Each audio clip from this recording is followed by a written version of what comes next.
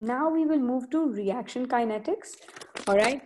And now obviously reaction kinetics deals with, firstly, it is very important for you to know the feasibility of a reaction. It is very important for you to know whether the reaction will be spontaneous or not. And we know that if the Gibbs free energy is less than zero, then your reaction would be spontaneous, right? That's the thermodynamics part, right? And then we also saw reversible and irreversible reactions, and we'll be seeing those in equilibria, right? And then we come to the speed of reaction. So whether a reaction is reversible or irreversible, so that is what relates to a reaction. Whether the reaction is spontaneous or not, that's one information about the reaction. The third thing is basically the speed of reaction, and that's obviously very important for us to know, right? Like if you can be expecting कि भाई कोई चीज फौरन spontaneously हो जाएगी या immediate reaction होगा, fast reaction होएगा, then you really need to know whether it's going to be slow or whether it's going to be fast, obviously. So this speed of reaction or the rate of reaction is what we deal with in reaction kinetics, right? And not only do we deal with the rate or the speed of the reaction, we also kind of figure out the mechanism of reactions, right? Like if it's a slow step, fast step. So all those mechanisms are also kind of figured out through what reaction kinetics. So not only is the rate figured out, but also the mechanism of reaction is kind of revealed through reaction kinetics, right? Now rate can be expressed in terms of the change in concentration per unit time. So you know that rate will be directly proportional, or the rate of reaction is equal to the change in concentration of the reactant or the change in concentration of the product per unit time, right? And for example, if you're taking reactant, right, so initially your reactant concentration, you can express it in terms of reactant concentration, and you can express it in terms of product concentration. ठीक है, तो आप express कर सकते हो in terms of product concentration and in terms of reactant concentration.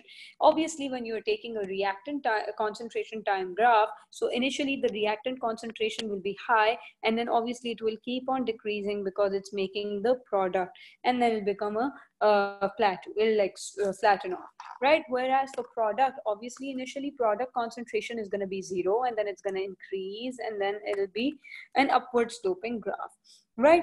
So you can use reactant concentration, or तो reactant concentration अगर जब use करना होता है for rate, so can I say rate will basically be the decrease in concentration of reactant, per unit time. And if you're using the product time graph, then rate will basically be the increase in concentration of product per unit time, right? Now if you were to figure out the rate, you can take any 2 points on this graph and you can say, okay, maybe I can take this, which is T1, and at that point my reaction concentration is R1, and I can take T2. At this point my concentration is R2, right? So basically you can say, okay, my rate will basically be the change in concentration, which is the final minus the initial. So do you see the final is R2 minus R1? Final is less, right? Compared to, okay, divided by the time, the change in time, or delta T, which will be the final time, which is T2 minus T1. So 2 obviously is the final and 1 is the initial for both concentration and time. Now, likewise, we will be calculating rate of change in product concentration, which will be an increase. So you can again take 2 points. Let's take T1 and let's take T2. So at T1, your product concentration is P1, and at T2, your product concentration is P2. So you will basically say, okay, rate is equals to P2 minus P1 upon delta T, which is T2 minus 1, right? So if you look at this, if you look at the rate that you are calculating for reactant, change in reactant concentration upon time, this basically will give you a negative value. Why? Because आपका जो R2 है, that is always going to be a lower value. So R2 will be less than R1, obviously, right? Because initial concentration will always be more for the reactant. So whenever you're calculating this what you're calculating here is called the average rate. What do we call this? The average rate. So whenever you're calculating the average rate for change in reactant concentration, you always put a negative sign, because rate can never be a negative. So when you will be calculating for the change in concentration of a reactant, तो आपको negative value मिलेगी, because R2 will always be less than R1. So what you're going to get is going to be a negative value, and rate cannot be negative. So whenever you are doing the reactant concentration, rate will be equals to minus delta R upon delta T. Why do you put a minus sign here? So as to remove the negative sign which will come out when you will be solving for this, because R2 will be less than R1. That and then product, because negative gradient, right?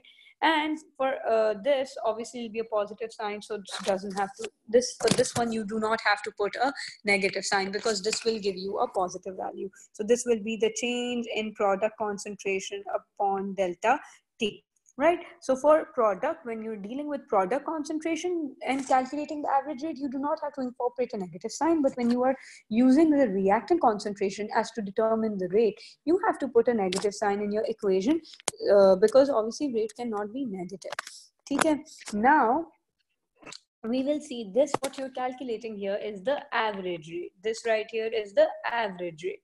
Now, if you want to find out the rate at a specific time, right? Like for example, I want rate at T, or I want the rate at T 600 seconds, or I want the rate at T 400 seconds, right? If I want the rate at a specific time, right? So if I want it at any specific time, even if it is T0 or any specific time, right? So you will be asked, if you've asked to find the rate at any specific time, that is called what? It is not called the average rate, but it is called the instantaneous rate. This is at that specific instant, right? So it's called the instantaneous rate. So instantaneous rate jo hota hai, that is at a specific time. And if you were to find the instantaneous rate for anything, then you know what to do. You have to what? Draw a tangent and find the gradient. The method will be the same.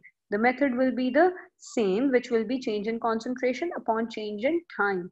But what you will have to do is, because obviously, if for example, I want to find the rate at, let's suppose, okay, so if I want to find the rate at, let's suppose, 400 seconds, okay, time hai yahan pe in seconds, and this right here is the concentration. So your time right here is in seconds, and you have the concentration. So if I want to find out the rate at T400, so at that specific time, it's going to be very difficult for me to figure out the change in concentration, because it will be so minute, right? So what you do is, basically, to find the rate, you will still need to do what? Delta, change in minus delta R upon delta T. You will have to do that.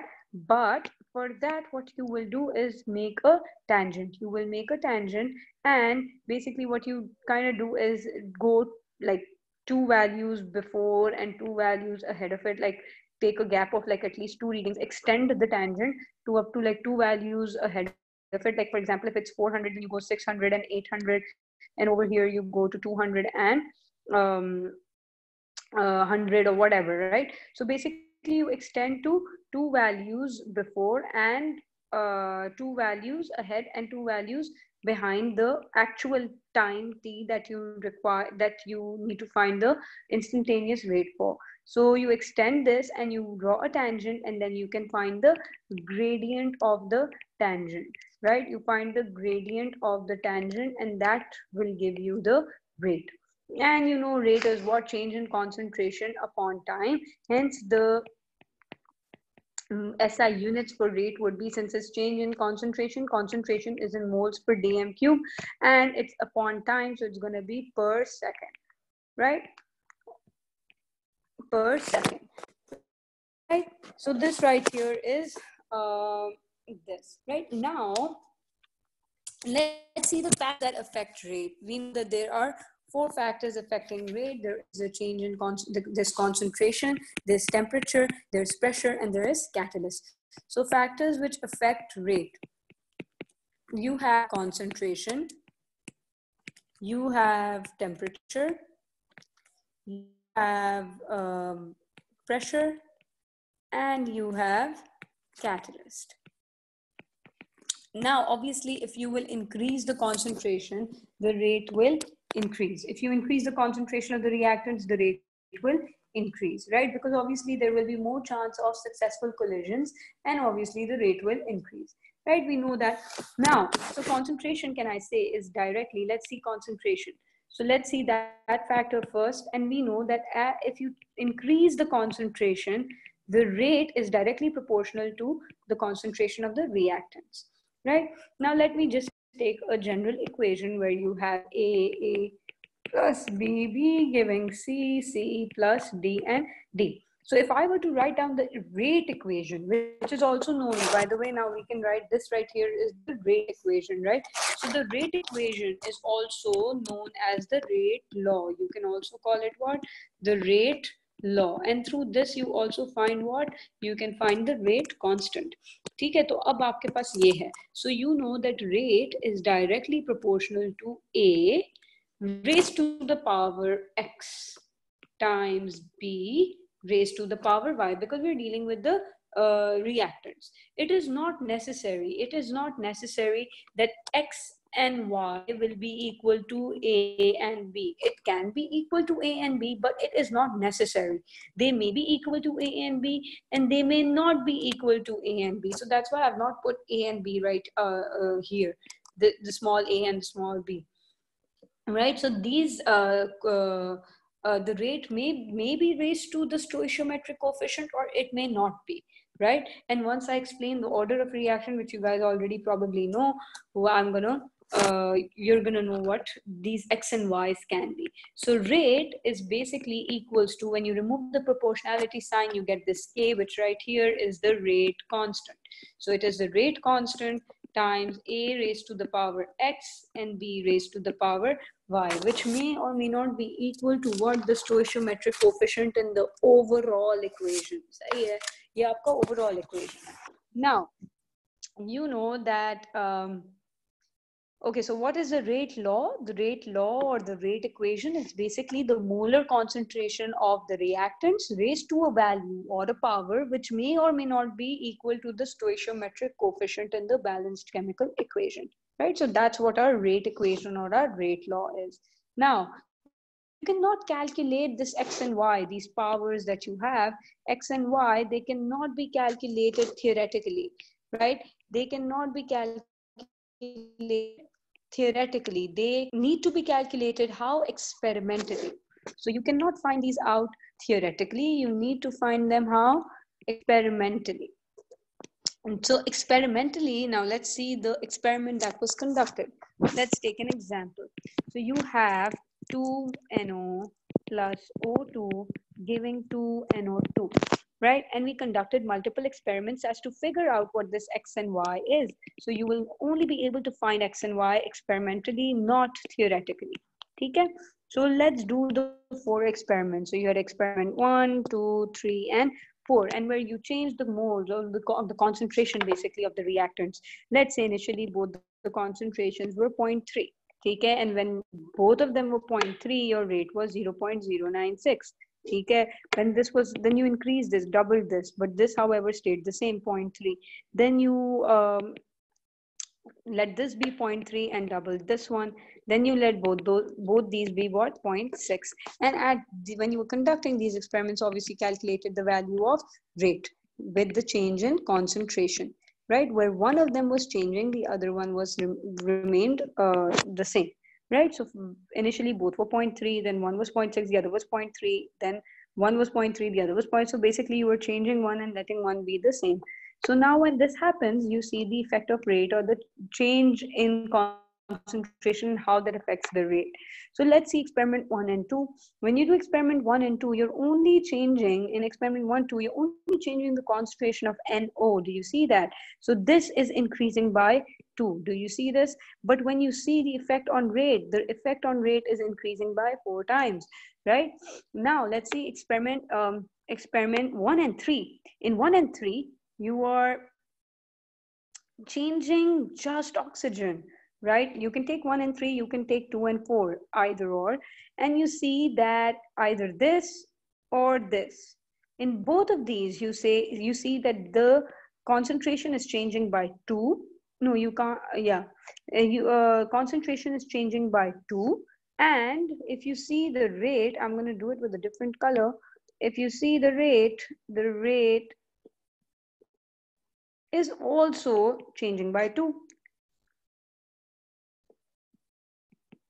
right?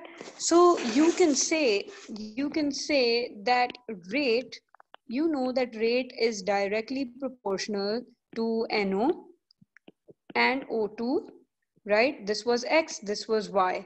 So now I know when NO is changing by 2 times, like it's changing, the rate like is increasing by 4. When you increase the concentration, you double the concentration of NO, the rate increases by 4 times. So can I say X will be 2? Because आपके पास जब ये double हो रहा है, this is increasing by 4. Whereas when oxygen is increasing by 2, rate is also increasing by 2.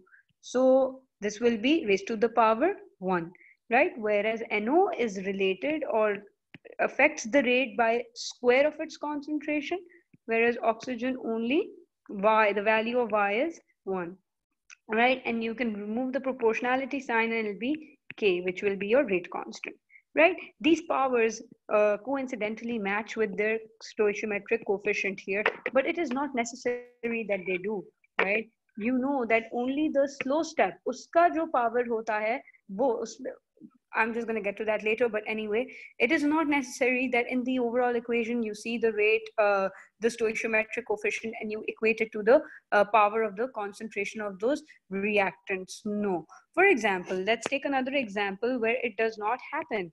For example, you have CHCl3 plus Cl2 will give you CCl4 plus HCl. In this, when you see, if you see this equation, you will expect, okay, well, rate is directly proportional to CHCl3 raised to the power X and Cl2 raised to the power Y.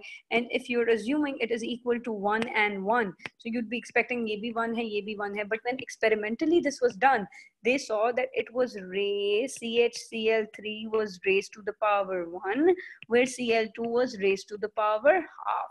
Right? So obviously it is not equal to the stoichiometric coefficients, but you can only figure this out through experiment, right? And it is not necessary that the power that is raised has to be an integer or a whole number. It can also be a decimal value, right? Let's take another example. In example 3, where you will see that it is not equal to the stoichiometric coefficient. Let's take ethyl ethanoate. We add that in water, and you will get what? Ethanol and ethanoic acid, right?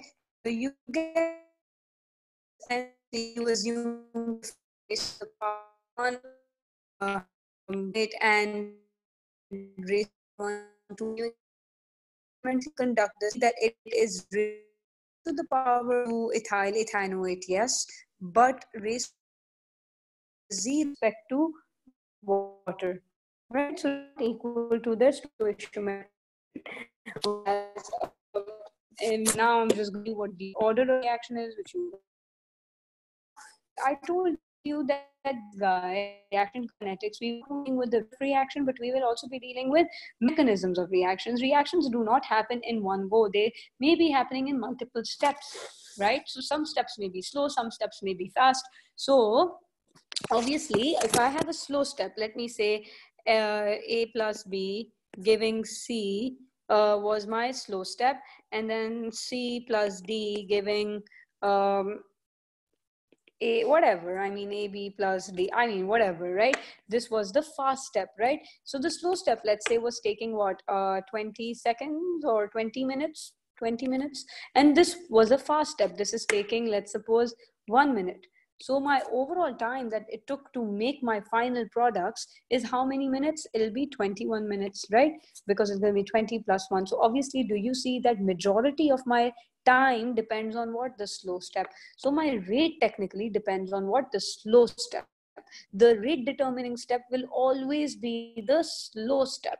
Okay, now let's see. So if you have multiple steps in a reaction, uh, for example, let's take an example of multiple steps, right? So I'm going to give you the overall reaction, which is NO2 plus CO giving NO plus CO2. This reaction right here happens in multiple steps. Let's take the first step. The first step is 2NO2 giving NO3 plus NO. This right here is your slow step, which you know is the rate determining step. And the second step is NO3 plus CO giving NO2 plus CO2. This right here is my fast step, right? So you know that the rate determining step will be the slow step, right? So now there's something called the order of reaction. And what is the order of reaction? It is basically the power to which the reactant concentration is raised to the reactant concentration is raised in the rate determining step. So the reactants that you have in the rate determining step will basically be the only ones affecting your rate.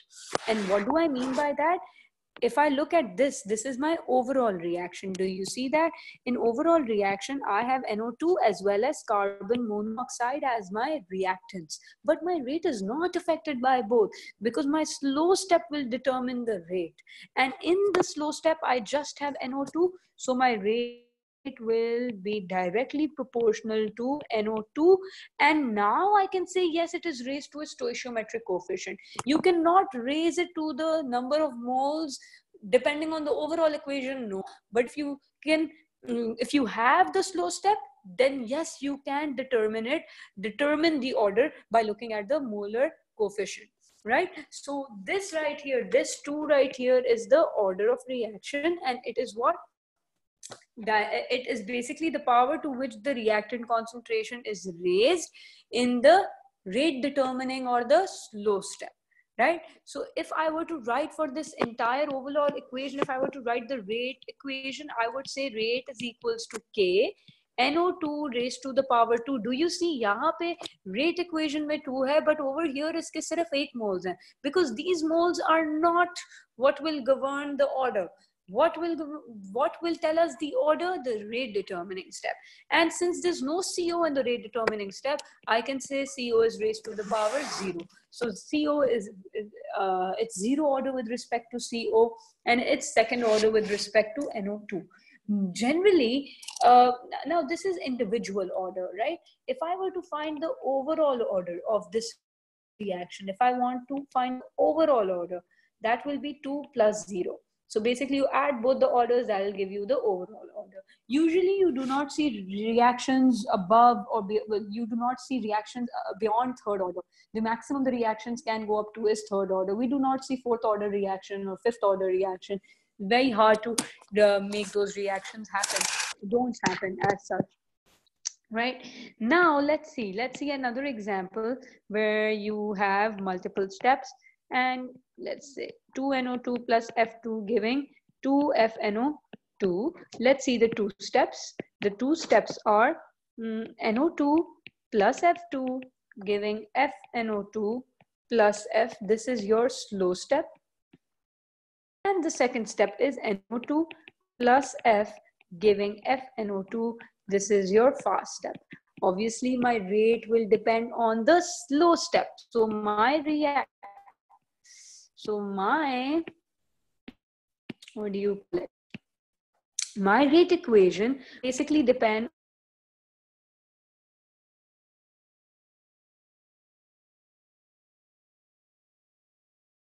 on raised to the power 1. F2 raised to the power 1. Even though do you